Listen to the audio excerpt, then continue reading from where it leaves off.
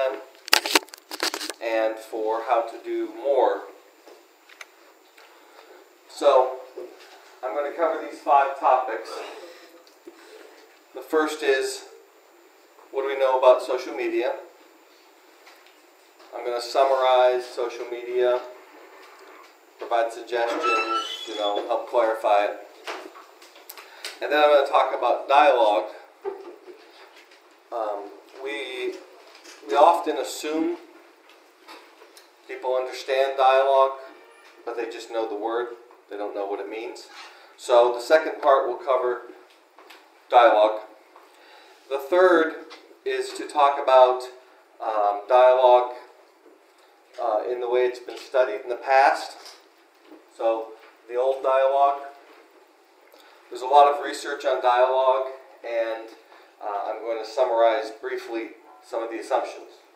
And then fourth, what is the new public relations dialogue? We'll try to look at some more context for contemporary dialogue, what we should do. And then the last, how do dialogue and social media integrate? Try to bring them together. Okay?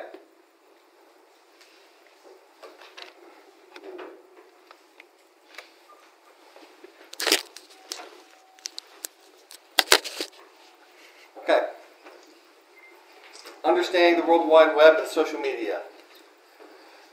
You probably know most of this, some of this, but to start with, okay, the Internet. The Internet's a big database. Okay, it's essentially a big storehouse of information, right? A filing cabinet filled with files. I don't have a metaphor for it. But the Internet is the place where all the data is stored. Okay? And then the web is the interface. And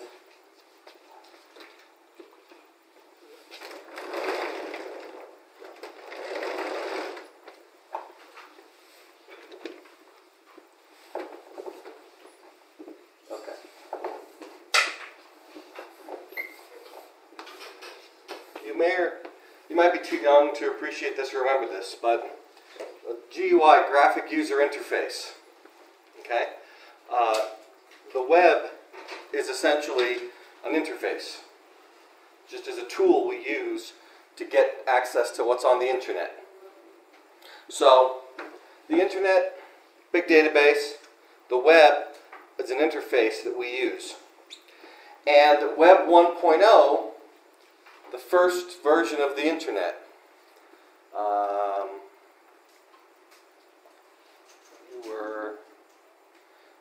most of you were just a few years old, okay, or just born. First version of the web, many years ago,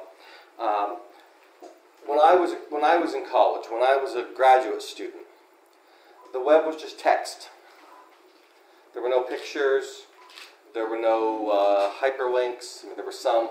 So when I used the web for research, I could type words in and see more words, but my browser was just a text browser. No pictures. Okay? Then Web 2.0. And Web 2.0, the metaphor here, okay? Web 1.0 is a library. Web 1.0 brings you to books and information. Web 2.0, it's a party at the library. Okay? So you're at the library, you're with your friends, you're having fun. And then Web 3.0, even better. Okay? Web 3.0 is a surprise party at the library. So you come to the library, your friends invite you to the library, and you show up and they're having a party just for you. Okay? So you have this sort of metaphor, this progression of how we think about the Internet from just a database. Web 1.0, books. Web 2.0, a party with books, which some people don't like.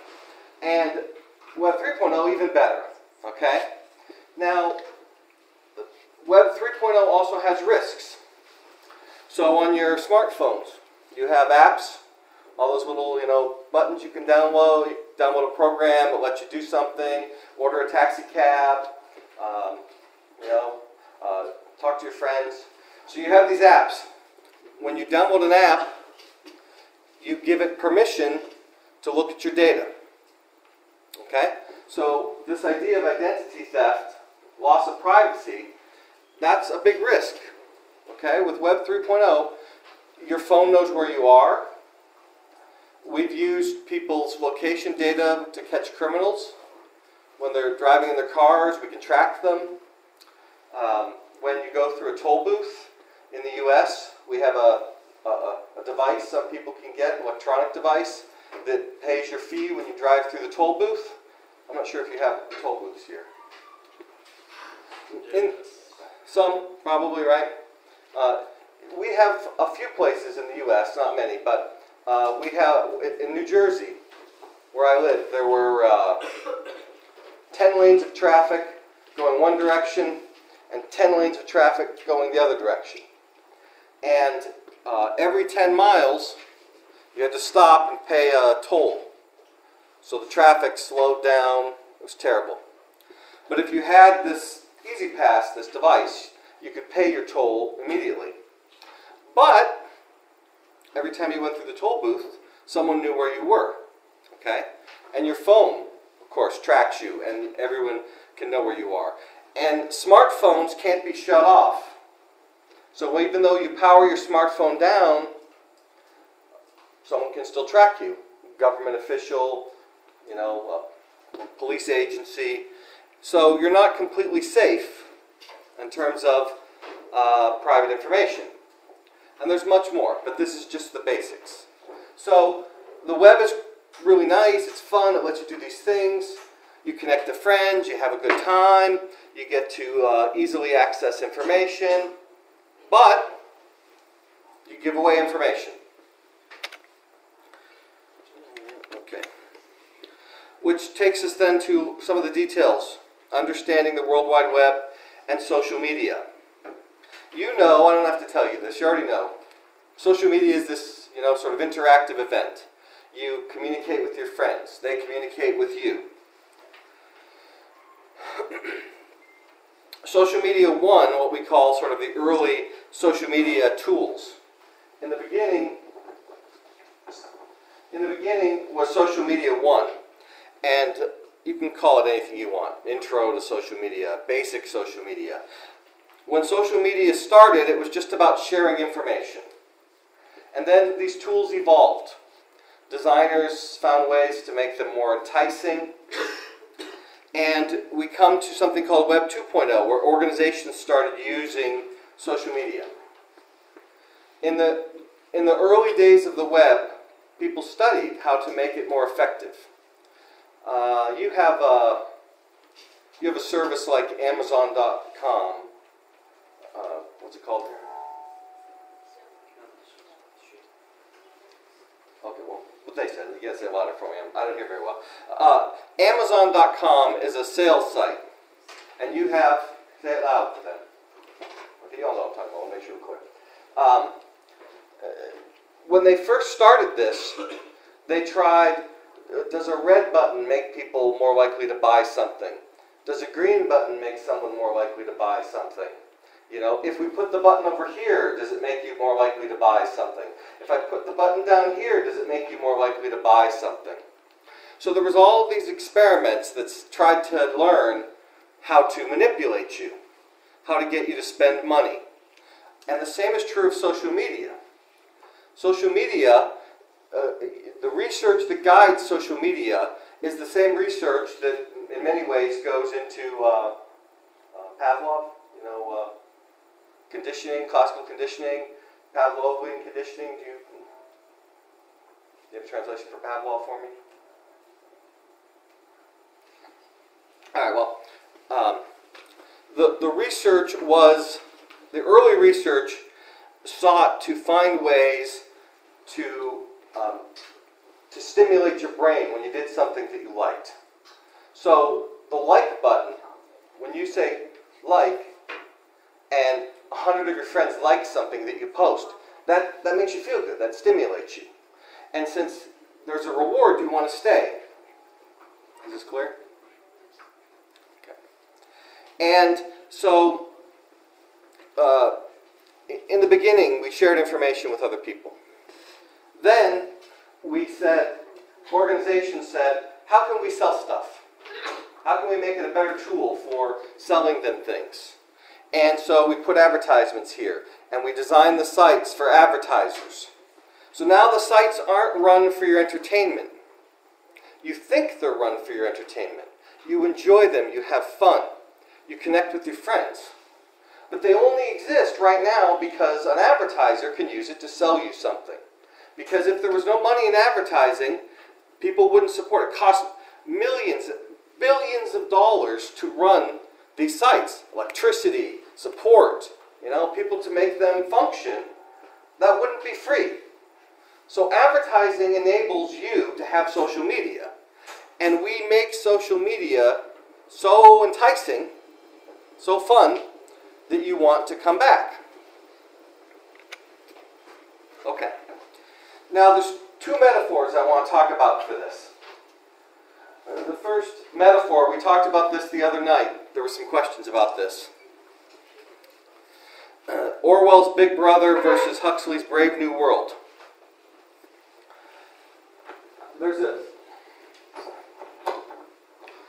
There's a discussion of this, both of these concepts, in this book by Postman. There's a book by Postman called Amusing Ourselves to Death. I'll put it on the board. And this is one metaphor, okay? Brave New World versus Big Brother. Big Brother said, government is going to be watching you. Government's going to know what you do. Government's going to be spying on you. We have cameras. We have cameras somewhere, right? Now, all over the place. Okay? There we go. Camera over there. Big Brother was watching you. That was the metaphor. And this was from before the book was published. So the book was called 1984. And Postman said, Orwell said, by 1984, we'll have these computers will be watching us and we'll be under surveillance. Postman said, I think there's a better metaphor. This is a thing called an oubliette. It's a French word. And an oubliette is essentially, it's a dungeon. It's a hole. Okay, oubliette actually literally just means like hole. It's just a hole they threw you into to die. And you were put into the oubliette and people never saw you again. Okay, so you were imprisoned and no one expected you to come back. This wasn't like, like a 1-year sentence. This was a death sentence. But the metaphor is good because when you're in the hole, right, you want this information streaming in. So this other metaphor about the Brave New World, Postman says, is a better metaphor because it's not that we're being watched. It's that you want to be watched. Okay? Every one of you has a smartphone. You all have apps to communicate with your friends. Many people you probably on average have 50 or more apps on your phone. And probably all of those know where you are. All right? Do you have any idea who owns them? Who runs them? Who controls them? Right? You have no idea. You just have a fun app. Someone tells you, oh, this is a good app. I can get a cab with it. So you download it. You don't know who owns it. But they know where you are. And they know when you go to breakfast, they know when you go to lunch, they know when you go to dinner, they know where you shop, they know where you buy, food, they know where you, what kind of clothing you like to purchase. You're tracked. So the second metaphor, this is a better metaphor. Because you're asking to be watched. You're giving away your freedom in exchange for fun. Okay? As opposed to this, where, I don't want to be watched, they're watching me, that's bad. But this is like, okay. It's not so bad. Okay. So, for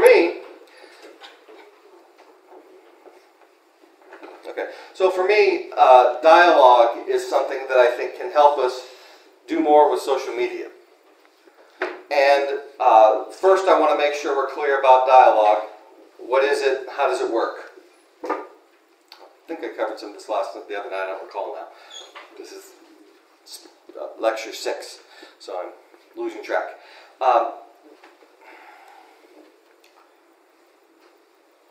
The word dialogue, let me just check just a second. Okay. The word dialogue has this sense of just talk. So I'm having a dialogue with you. Okay? And that's one sense of the word dialogue.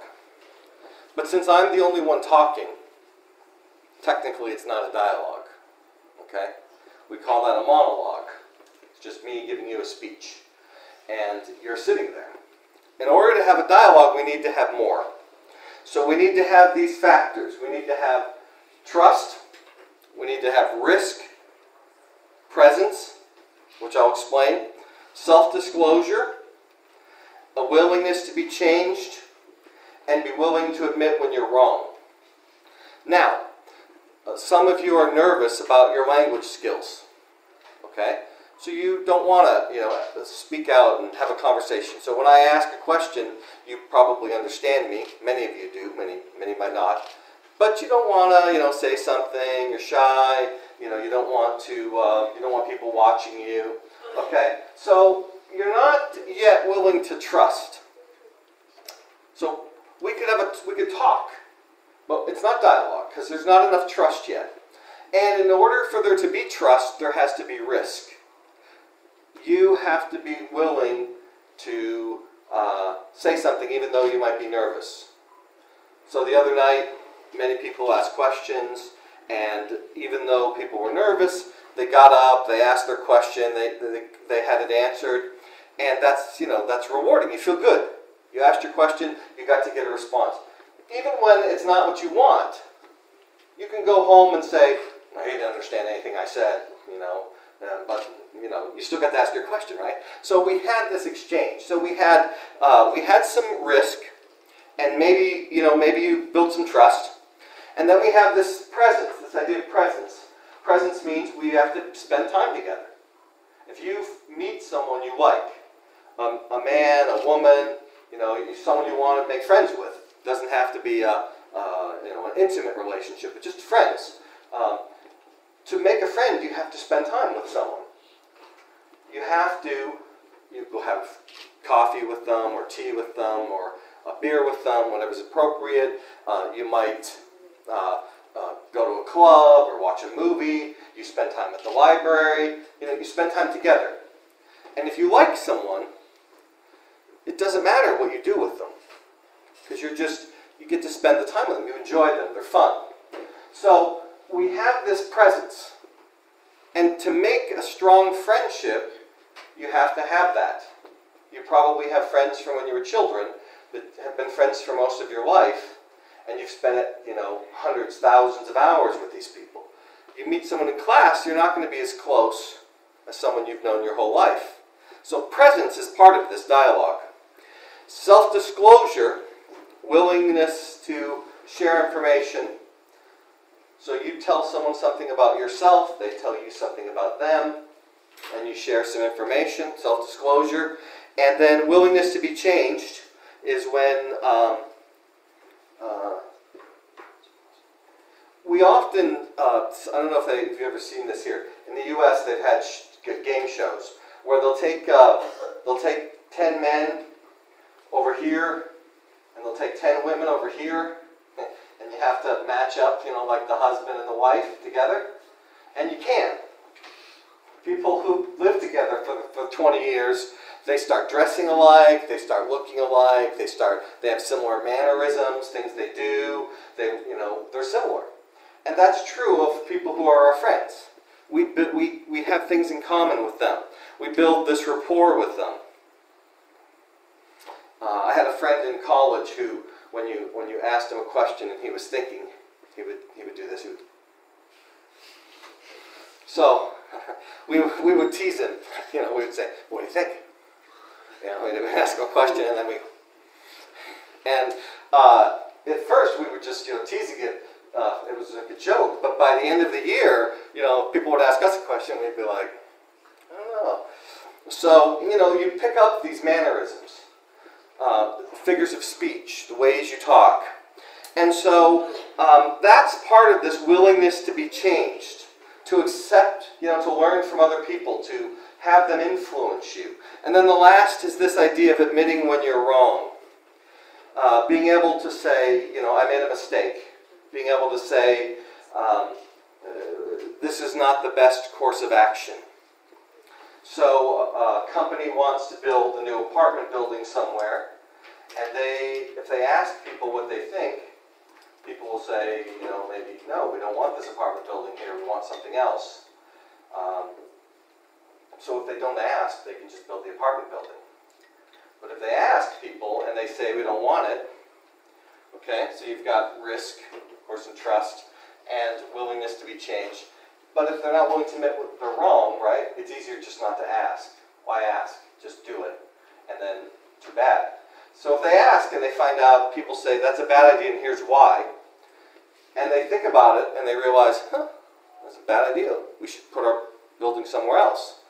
Okay, well that's a dialogic process. It takes into account what people say. It doesn't assume everything's right.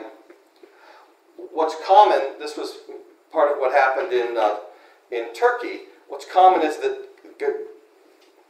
developers or the government sometimes wants to destroy a public place like a park or a open space or a place for people to get together, and they want to use it for something else that no one wants except someone to make money, but most people don't want that. And so a company wants to destroy a park to build a golf course. The golf course will be only for wealthy people, only for a small number of people. So thousands suffer, so a few hundred can enjoy themselves. Well, no one wants that. So if you ask people, they'll say, no, we want to have the park.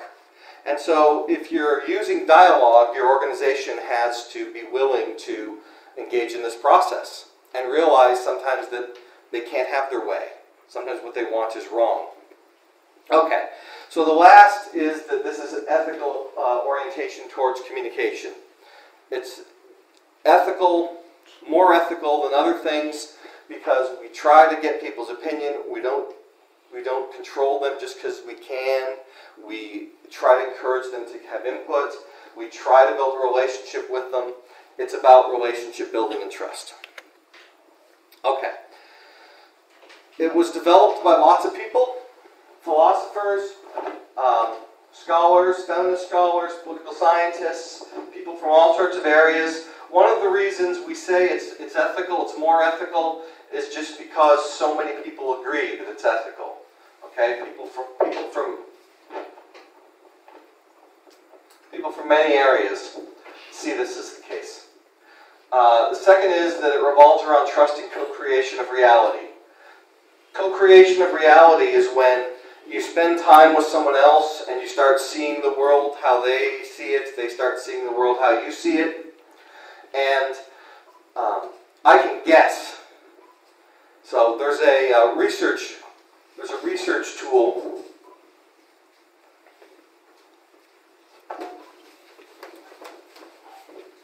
I have a button. I put the screen up and down when I'm doing this in my class. Is there a button around here I can put this up? Okay. There's a research tool where we ask people. Okay, we ask people to sort of identify what they think themselves, and this is what the people think. Then we ask them what another group thinks. What does this group think about this? And there's this space where you guess. Okay. I think this, I think they think this. And we do this all the time. You guess at what people mean. Then we ask, what do you think they think you think? Okay? That's much harder. And there's only a very small overlap. Because we sometimes think people, maybe they don't like me, or maybe we think they do like us, and it turns out they don't like us. Or we think that they think, I think, that's a different one. So professors, we think students all think we're very studious and we're hardworking and, we care about education and teaching. And I tell students sometimes, I say, that's true, but, we also work 9 months a year. We have 3 months off in the summer. I get a month off at holiday, you know, at year end. I get a week off each semester as a break. So I care about learning and education, sure, but I also like having 4 months off a year. And so this is called co-orientation. This is where you, by understanding the other person, this area can get bigger. You know, this area of where you know this, you know, they think this, they think you think this. We start building, we start co-creating, we make this bigger. Okay. Is that clear? Okay. So we've got this idea of co-creation, we've got this idea of trust, and then two-way communication and interactivity. This has to be two-way, and it has to be interactive. Okay? Now, just being interactive in one way is you send a message, maybe they read it. I mean, that's better than nothing, but it's not dialogue. Okay? So we have to have two-way, and we have to have interactivity. I don't remember if I talked about it here, but I had this in my class one semester. Well, I've done this many times. I had students who were nervous and didn't want to participate. And so it's a graduate class, so I only have you know, maybe 10 students, not 100 students. And every student must participate. So I have a clock that counts down 2 minutes. And I start the clock. You got 2 minutes. Okay, and you got to tell me what you think. You got 2 minutes to tell me what you think. And then it's your turn. Clock dings. You got to stop. 2 minutes. You have to. You stop talking. It's your turn. Okay, and you've got to. You can comment on what she said. You can bring up something completely new, or you can ask some question that you want answered of somebody else. And then your 2 minute ends. We come, and it's your turn. And we start the clock, and I get 2 minutes too. Even though sometimes I talk longer, but. Everybody gets 2 minutes. And when we get to the end, we start over again. And what it means is everybody must participate. You can't sit there and be silent. You can't, if you don't understand something, you have to ask. If you disagree, you know, you have to say something. You have to express it. And so, of course, for it to work, there has to be some, you know, trust, those other things. So people are nervous at first, they're not sure what to do, and we work into it. But after a few weeks, people get really good at it. And we start, you know, more questions are asked, more issues are raised. So it's just a tool that we use for this interactivity, to have this interactive environment. Okay, there are dozens of principles of dialogue, but these are the basics, okay? 5 basics that I laid down many years ago from some research and said, here are the basic principles of dialogue. The first is mutuality. And we've already talked about all of these, or most of these, in a little bit of detail. Mutuality, the recognition that organizations, of an organization to public relationship. That symbol means two. So you know, most of my students don't know what that means. And so that dash means two, so organization to public. If it was numbers of a page, pages 100 to 200, it would be 100-200, which means 100 to 200. So organization to public relationships, mutuality. The second is propinquity.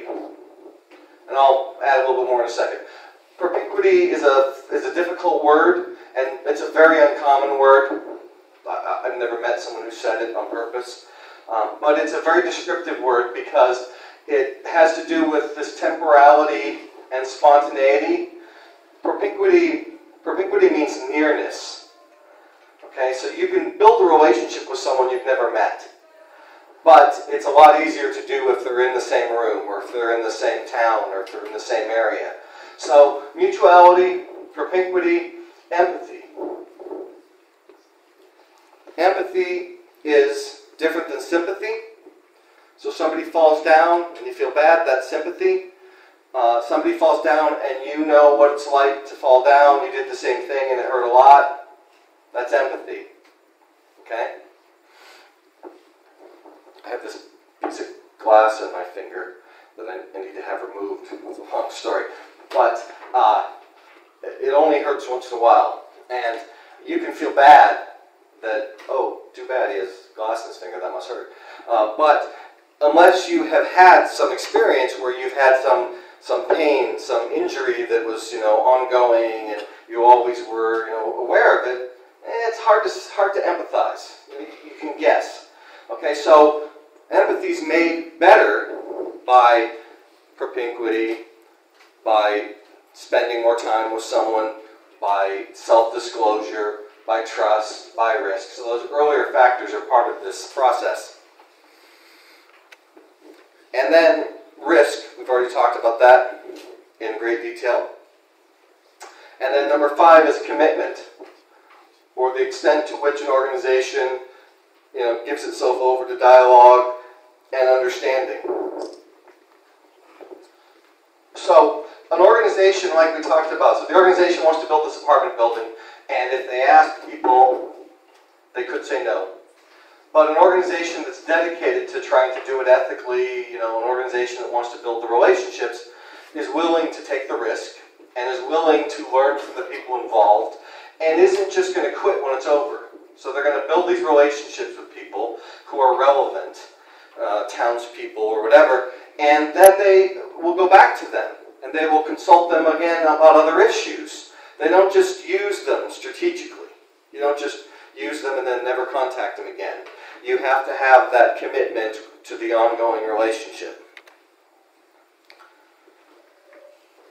Again, I mentioned this earlier, but I've jumped ahead.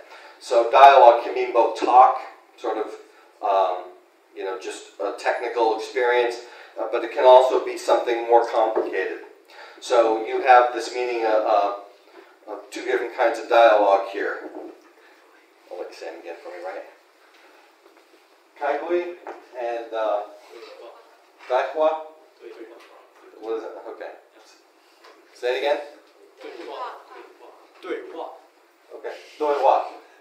And how do I say the first one? Oh, it wasn't that bad the first time. Okay, so, but anyway, my understanding, there's a very nice article by this scholar about this from 1999. He talks about how these are just different senses of the word, and one of them is very different, right? So one of them is just this sort of dialogue, this meeting. We get this from government officials. They give speeches. They tell us what they think. And then the other one is more of a conversation, more of an exchange, where you participate, and it matters what you say or that you're part of it. And so both of these, they're both dialogue, essentially, right? They're both synonyms for the word, but they're completely different, very different activities. We have this colleague who does this training on video, and he has the microphone, and you're breathing means I hate it, but so I'm sorry, but I'm working with the microphone here. Darth Vader. All right. Okay, so language, dialogue, language, and culture. There's a little more to it. You kind of got the basics. Actually, let me just jump back real quick. All right, so we've got the mutuality, propinquity, empathy, risk, commitment. These are sort of the basics, and then it's more than just talk. It's sort of this strategic effort to get to know someone, to be fair and honest with them, and then we get to dialogue. Some more about dialogue. Dialogue shuns power. So a truly dialogic organization or person is not going to be manipulative, is not going to try to just get what they want. They're going to want you to participate.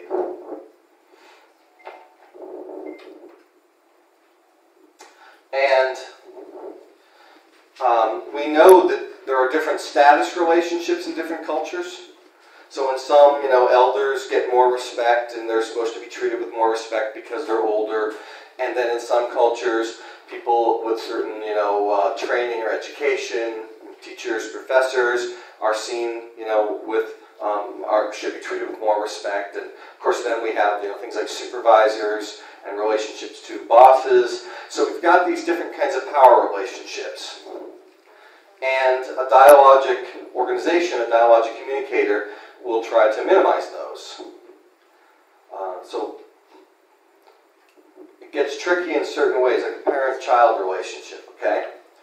Parents have a responsibility to make sure their children behave well and, go to school and work hard and become good citizens.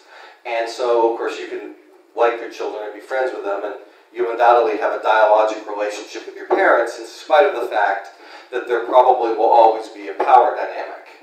Okay? So my advisor from when I went to school, he will always be, even though status-wise I have the same job that he has, he's my advisor. He will always be my advisor. I will always treat him with respect. So you can have a dialogic relationship and you can have power, but the organization or the person doing it has to work hard so that power isn't the overriding factor. Okay? Getting people to participate or getting people to be part of it. So it's relational, not strategic. You don't build relationships because you want them to do something for you.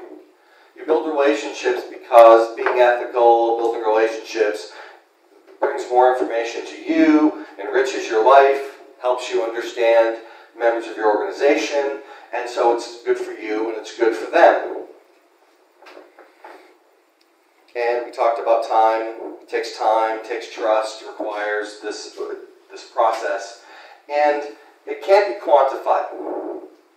One of my students actually wrote an article several years ago that I'm a co-author on with her, and she did some research and she argues that we can reduce dialogue to 3 principles. We don't need, 2 of those other 2. We don't need trust and risk. We can just use these other 3. And the argument is just that if you're studying this quantitatively, we don't need all 5 principles. But this isn't a quantitative process. A relationship isn't something you can quantify, or at least you shouldn't quantify. You can quantify how many relationships you have.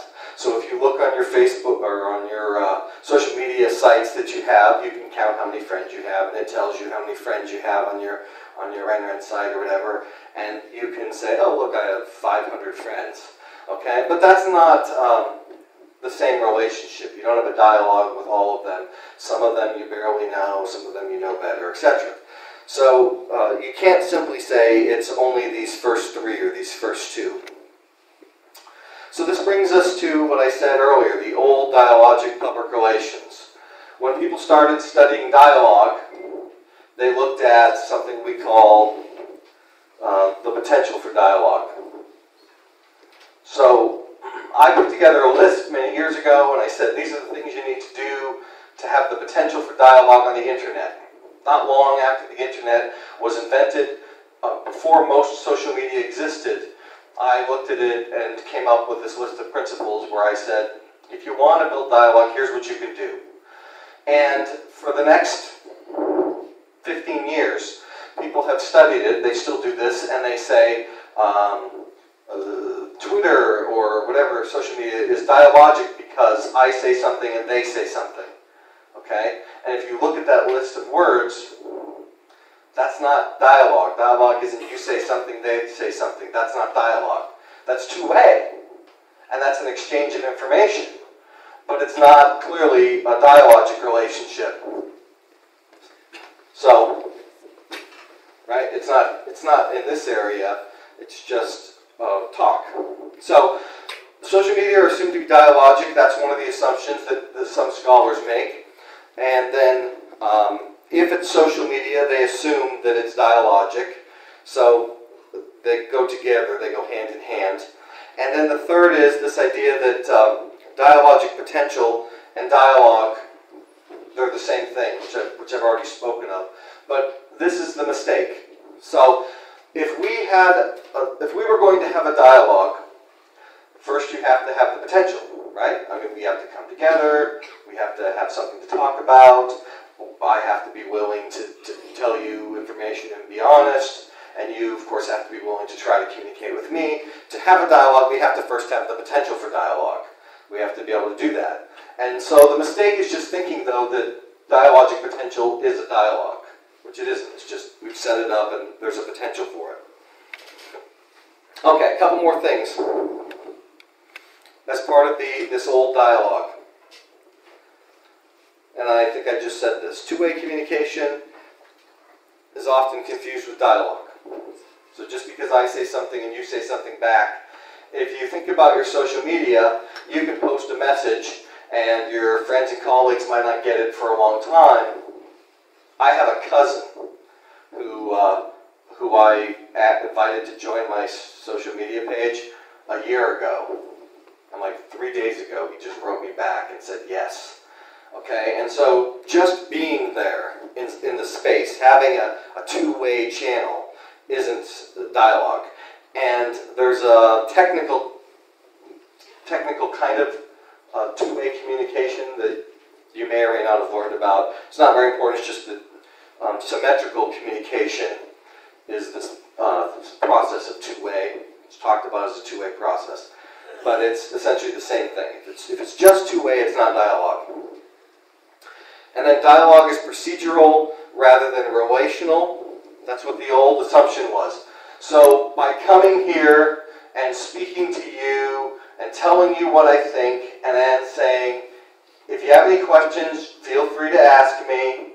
And you ask me a couple questions and I go home and you never see me again. Okay?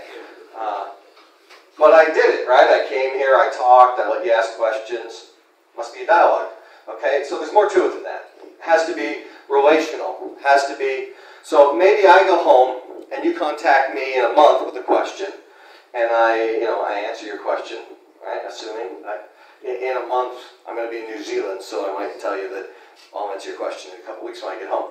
But you ask me a question, and assuming I answer your question, and maybe we go back and forth, we have several discussions over the course of the next several months. And then maybe a year from now, you're interested in coming to the U.S. or something to get a master's degree and study at my school, or got to get a PhD someday or something. And I have a sense of who you are. We've built this relationship, I've gotten to know you, I have some idea about your intellectual abilities, I have some idea about your skills as a student. Okay, that's more than procedural. That's relational. So that's what you're shooting for, that's the ideal here. But the old dialogue says, procedure's enough. And then the last mistake is that most people don't have a way of operationalizing or measuring dialogue. It's clearly difficult. So we can't just count friends, that's not enough. And we can't just say, did you have a channel to communicate? That's not enough. And we can't just say, did you reduce fear, and did you reduce the power dynamics? And that's not enough, but those are all good steps. That's dialogic potential. Okay, we're not there yet. But how you measure it's really hard. So you need to have had that exchange. When I review articles, I always say, did you read what anybody said to each other? Because most research just counts messages. The organization sent 10 messages, 20 people wrote them back, and they answered 10 of those people, and it's dialogue because there was a two-way communication channel. And I always say, did you read what they said? How do you know what they said? Just counting doesn't tell us. And so that's one of the problems, is how do you operationalize it? So that brings us to the new dialogic public relations. And the idea of this is to say, if we're really going to have dialogue, here's what we need to do.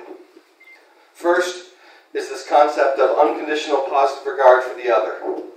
Unconditional positive regard for the other means, this comes from a psychologist named Rogers from about 40 years ago, and it was an article about how to help people. He was a counseling psychologist, and he said the first thing is to have something called unconditional positive regard for the other, and that just means that you're, no matter who they are, where they come from, what you might think of them, you make this effort to sort of treat them with respect, to treat them the same you would treat anybody else, to help them, to do something for them.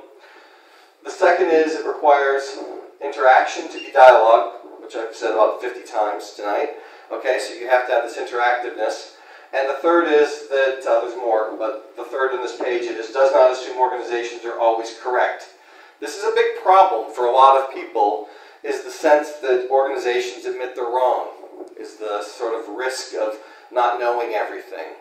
And this goes back really a long time to politics, where there's this idea that we frame as, if they only knew what I knew.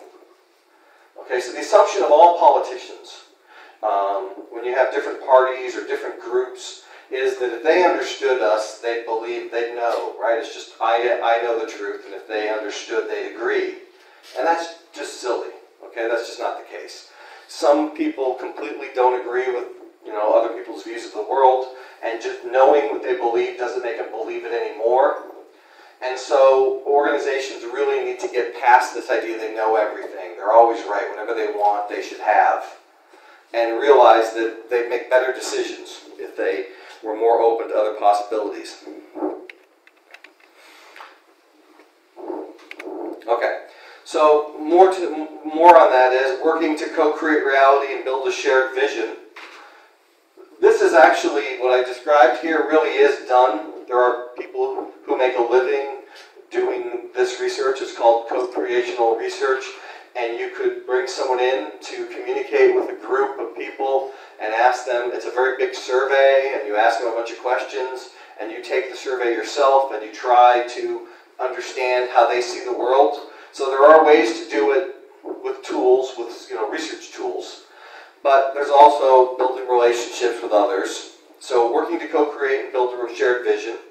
Assumes that people must be trained in dialogue.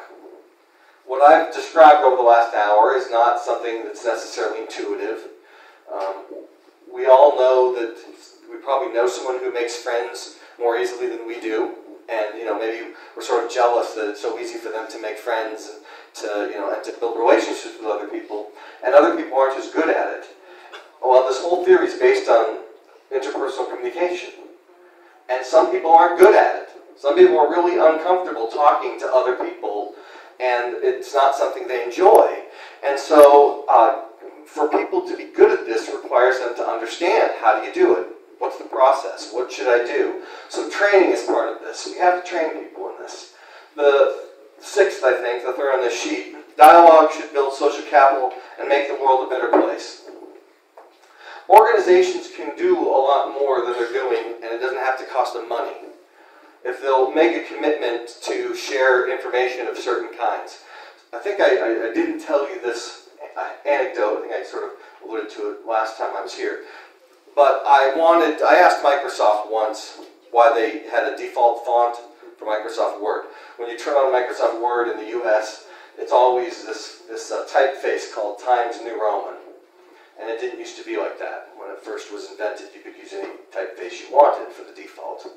So I wrote him an email one night from Latvia when I was there, and I said, why Times? And it seems like, why would anybody not answer that question? Why wouldn't you tell me? And I got back a message from one of their lawyers who told me, thank you for your question. Unfortunately, we're not able to provide you with that information at this time, and some other kind of legal garbage. And so I was really unhappy, because I'm thinking, it's a font. I mean, why would this be secret? What could I do with this information? I couldn't harm the organization. I couldn't make any money from it. So I contacted someone else and got some, an answer to the question. And I did some things like, I got angry and wrote her a nasty note too, which I should have done. But anyway, the idea that dialogue should be used to make the world a better place, right? So we don't need to hide information about things that aren't important. We don't need to be afraid of sharing, every bit of information. It's all not some sort of secret that we have to keep. And so part of this idea of, building social capital, social capital is built when people build relationships. People who join churches, who are part of religious organizations, or groups, right? Joining a church or joining a cause, that builds social capital. Becoming a member, bowling, right? You have bowling here. People who are in bowling leagues, they build social capital. They make the world a better place. People who play, what's it called, little dominoes things. Work with me. Little tiles, what do you call that? The game of the little white tiles. Tiles find out. Mahjong, exactly. Sorry, I couldn't think of it right there, right? Okay, that builds social capital. You see, I have little prizes I could give for people who get the answer first. I was going to bring something today that I could give to like the winner, but I didn't have anything in mind. It seems trivial, but when we create these places, right, just where people can come together and spend time. In my graduate program in the U.S., we had, I was in the Department of Communication, and in my department, no public space. And there wasn't a closet where you could be with another human being.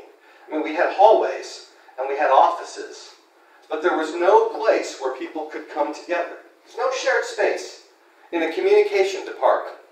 Across the hall, political science, okay, behind this like closed door. No one, we didn't know what was back there because it wasn't our department. But, like 10 feet away, you'd open the door. There was a big room, almost as big as this, with like a TV and couches and free drinks. And it was for political science students. It wasn't for us. But, they had this space where people could come, where people could sit, where people could talk. Like I've got this little teacher's ready room across the hall here. Do you have one of those? It's like a student room where you can get together. And you get the classroom, but that's not the same. Is there a place where you can get together before class and talk? You don't have to answer, but I'm just saying this. Little things, having a shared space, having a place where people can come together. These help make people feel closer to other people. They help make things better. They build social capital, we call that. Okay. Steps for dialogue and social media. So how do we make this happen? I've been talking a little bit about this. Social media should be social. You can't be social with millions of people. So an organization who has 10 million members, or we've got organizations on Facebook in the U.S. Walmart has like 56 million members. Starbucks has 20 million members. I'm sure you've got organizations that have more. Here, so you have these organizations with these lists of sort of, associations, but there's no relationship there. That's not a relationship. That's just a list of people. And so you need to find a way to make it genuinely social. So besides the list that you have with, your friends, let's just say you start a list with your fellow students who have an interest in a particular topic. So it's just you and your friends who are interested in a certain thing. So it could be crisis communication. It could be risk communication. It could be malicious advertising. It could be great advertising, right? But I mean, you could start this list with people that's not everyone you know.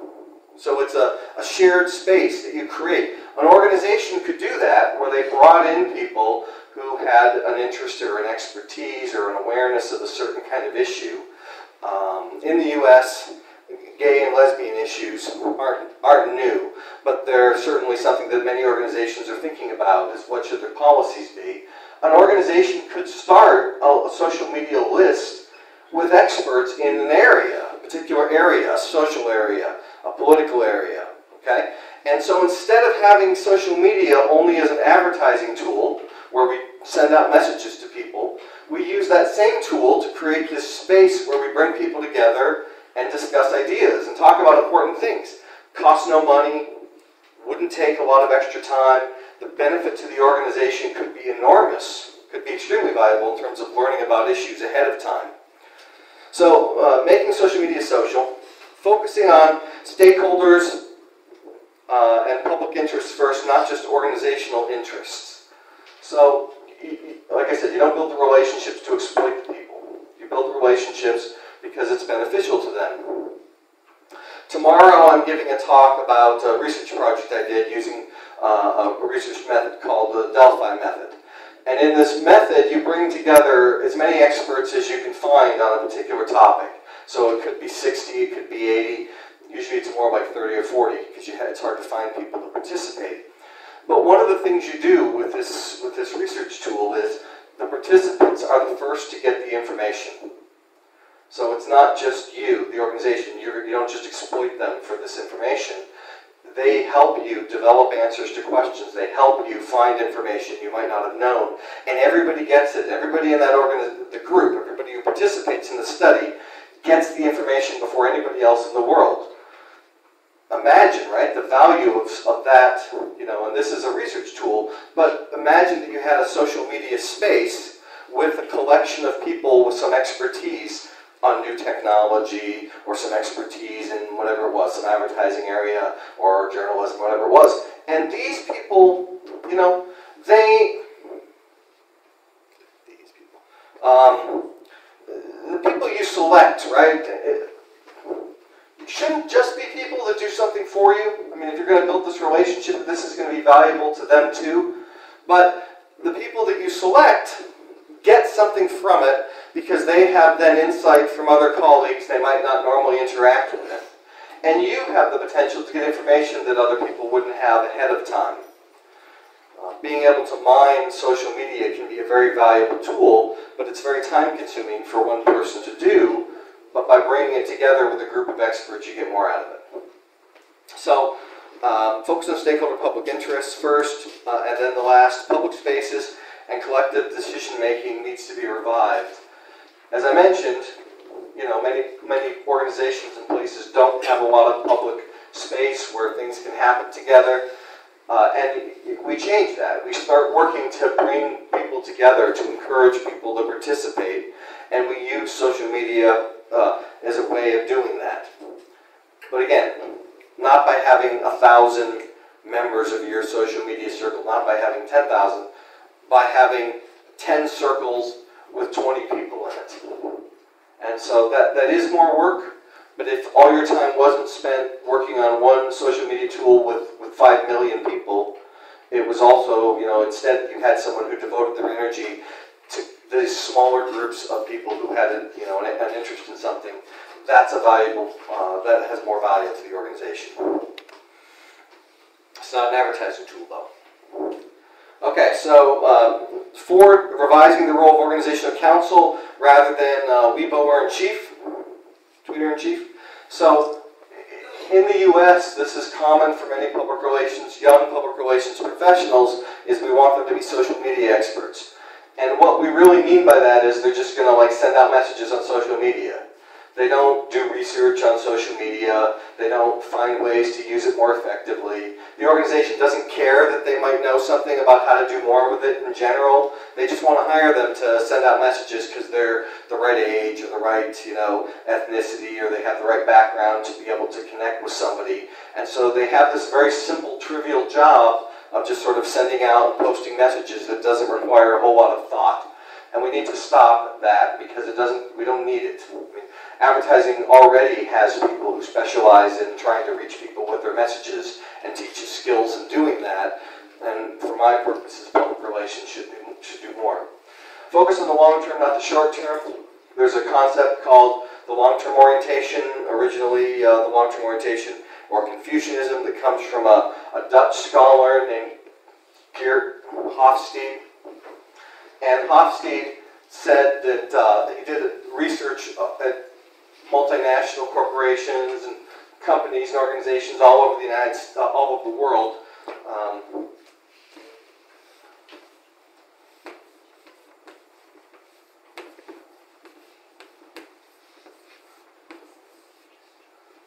And what he learned was that there's these, you know, different kinds of cultural, you know, behaviors that we see in different countries.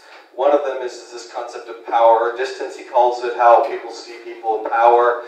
And then another important one is this idea of the long-term orientation, of seeing the big picture, seeing farther down the road, not just tomorrow. And so this idea of the long-term orientation is sort of this very dialogic idea, and it can be very valuable.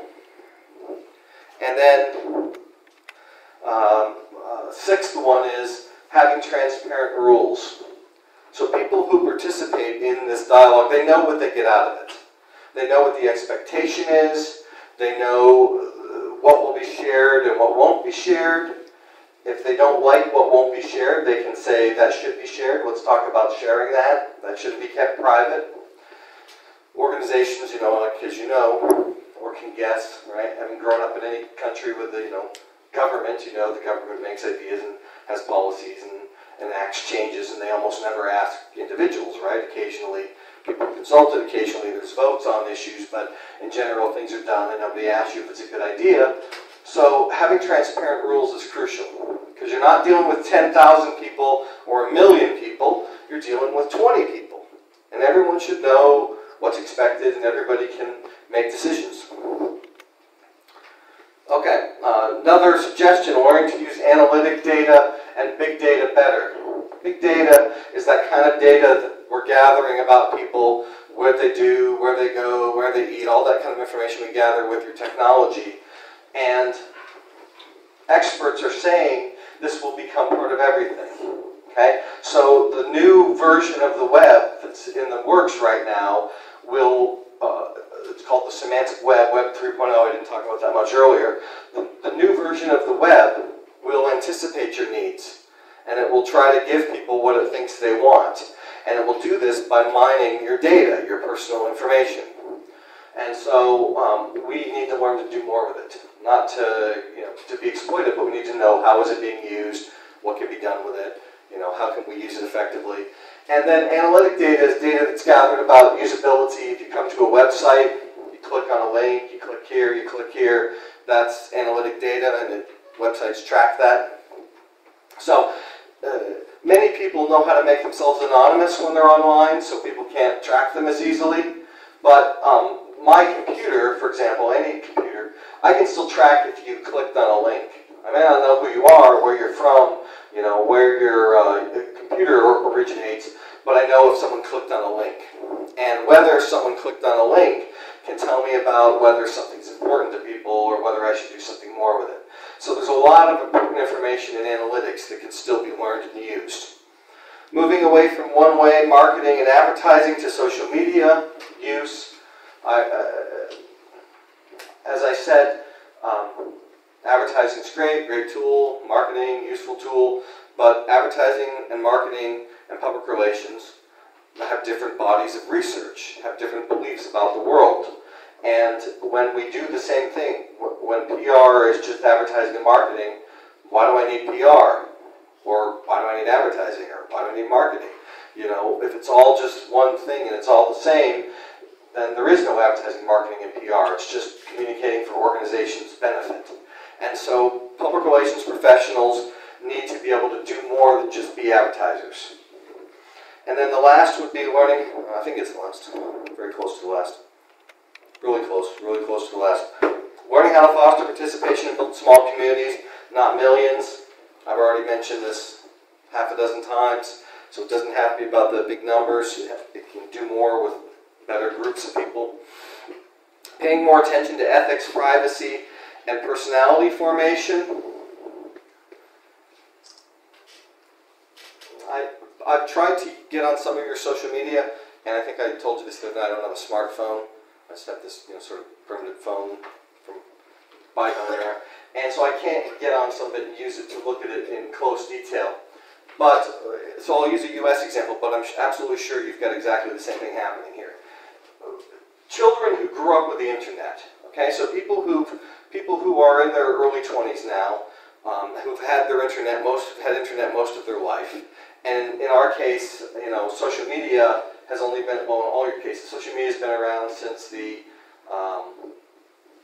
late 90s, early 2000s, I guess, right? So since the early 2000s. So we're only looking at about a decade for social media. But the generation that's coming up, and then also people in your age group, you've lived most of your life with social media, or a lot of your life with social media. And so students that I have, everything they've ever done is on Facebook. And they've got these friends on their Facebook site from high school and from grade school, from primary school. These friends they've had their whole life are on their Facebook page. And I don't know how much this is true here, but in the US, lots of people don't like grade school and high school. They're glad when it ends. I hated it. And so I have no interest in any of the people I grew up with. I have 2 or 3 friends, but people I went to school with, I have no interest in seeing them. I don't have them on my social media pages, right? But if you grew up with social media. And if your friends have been part of your life when you were 10, 12, 13, 14, 15, and you're now in your mid-20s, or maybe you're 30, and let's say something bad happens, okay? Let's just say something really dramatic. I knew a guy, I didn't really know him, he went to my school. He robbed a bank, and I opened the newspaper and I saw that he'd been arrested and he was going to prison, okay? Very bad, right? Okay, now if your entire life is this open book, everyone you ever knew, everyone you ever met knows you went to prison, okay? There's no people not seeing the story. There's no people not knowing about it. And then how do you move forward with your life and do something afterwards? I mean, how do you recover? So it doesn't have to be something like prison. Something trivial can happen. You break up with a girlfriend or boyfriend or something else, but you lose a job. And your life is this open book that everyone has access to forever, which is where we're going. Social media never disappears. Everyone knows you forever, okay? And it's very common for people to want to remake themselves. I have friends who changed their name when they got older, were advised that it would be luckier to have a different name. One of my colleagues from graduate school changed his name, and I tried to use his new name, but I never knew him under his new name. I don't even know him by his old name. But he made this decision to do this. People do things with their life, and so this is the point here, this personality formation. Social media are playing this much bigger role in how people make sense of the world. It's not trivial. It's not something we can ignore. And we don't really understand the effects, the implications. What will it mean that all this data, all this information is there forever? It's always there. And move it a step further. So what happens to the organization that makes a mistake? Lots of organizations, they have an accident or an explosion or somebody tampers with a product or something, and that is there forever. There's this record of the organization having made a mistake forever. It's perpetually shared, perpetually advanced, sent to people generation after generation, year after year. And so this is a super important issue that almost nobody thinks about, is what is the impact of this on people and their personality development and how they see the world. And then look farther down the road, 10 years. I've already mentioned it's not 10 months. Learn to use social media for research and to make predictions and better decisions. I think what I've described are sort of tools, research ideas, strategies that are much more than simply sending out advertising type messages, sending out one-way messages about things. You can do more with it. Using social media for their intended purpose, learn to use them for communication purposes. So the vision, the dream of social media was to connect people, was to help people come together and interact. That's what we should do with it. You can still do all that other stuff. You can still use it for marketing and advertising for those die-hard people who think organizations should be able to do that. Of course, they'll never stop, okay? But why not do more too? Why not do more with it? Okay, so really, we're almost done. So, why dialogue? The question would be, why dialogue? What if we do nothing? What will happen? If we ignore this, if we pay no attention to this, why should we care? And I think this makes a good point. The average life expectancy of a multinational corporation, Fortune 500 or its equivalent, is between 40 and 50 years. 40% of all the newly created, I'll come back, 40% of all the newly created companies last less than 10 years, and the average life expectancy of all firms, regardless of size, is only 12.5 years. Okay, I've seen it happen to corporations that seemed monstrously big, could never fail. I've seen it happen a half a dozen times since I've been alive. You'll see this happen over and over again. Corporations will merge, corporations will fail, their industries will die out, they'll become something else, they'll have to transform or they'll die. And we know that smaller organizations face this. So my point is, if all we do is what we've always done, this will never change. And the organization you work for, some of them will disappear. And you'll have to go find a new job when that happens. I have actually a friend that happened to 3 times. The company he worked for disappeared or merged or turned into something else. But the point is simply that if all we do is the same, then of course we expect the same thing to happen. We need to do more. We have the potential to do more with this than simply what we've always done. So, these are the last 4. I think the big issue, social media should be social. I've said that. Dialogue should be dialogic, not just pretend dialogue one way. Technology is changing how we relate to other people, which is about personality issues and other kinds of things. Technology is changing how the world works. And, the problems we face can't be resolved by doing nothing or waiting for the government to act. And I think... okay. There you go. And we should make the world a better place.